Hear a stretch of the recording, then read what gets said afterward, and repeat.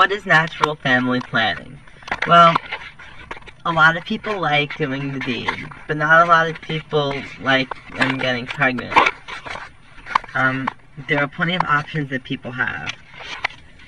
Some people think that abortion is murder. This is my stance. Some people are also opposed to the birth control pills. For those people who are opposed to the birth control pills and to other hormonal contraceptives, there's good news that there's something called natural family planning. Supposedly, the way this works is that you're supposed to be able to use a calendar and time the time that you're infertile, and then do the deed when you're infertile. But here's the thing, it's not as easy as it looks, but I definitely agree that it works, and here's why. What you have to do to make it most effective is you have to check your cervical fluid and make sure that it's make sure that it's not really like clear. You want to make sure it's more like sticky. You want to make sure that it's like because you do realize that sperm survive very well in fluid that helps it swim up to your egg. So what you want to make sure is that you want to check and make sure that the cervical fluid isn't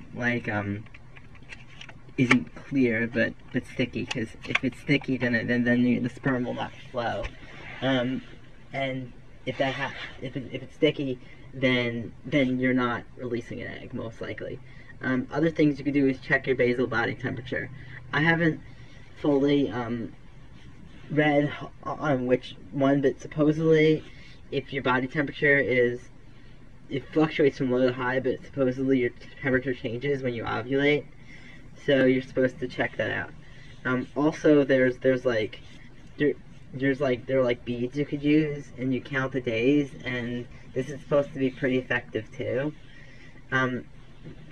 They say that on average, for average people, you're probably going to get about 80% effectiveness per year, which means that you only get pregnant once every 5 years using this method. But if you use it very well and you combine everything, you could probably get like 97 to 99% effective in preventing a pregnancy, which is awesome. This is very good for people who are against abortion. It's very good for people who are Catholic.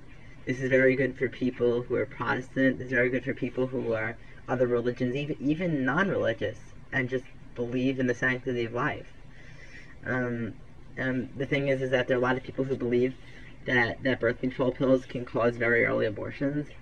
Now, whether that does or doesn't happen, people don't want to take the risk of being responsible for having a very early abortion and just never knowing it. So this natural family planning seems a lot better for those who don't want to have babies and who are pro-life. Okay, that'll be all, because I'm just learning about this issue right now, and I've always called it timing, but now I'm learning more about what it is. And I'm getting going, and I'll see you in the next video.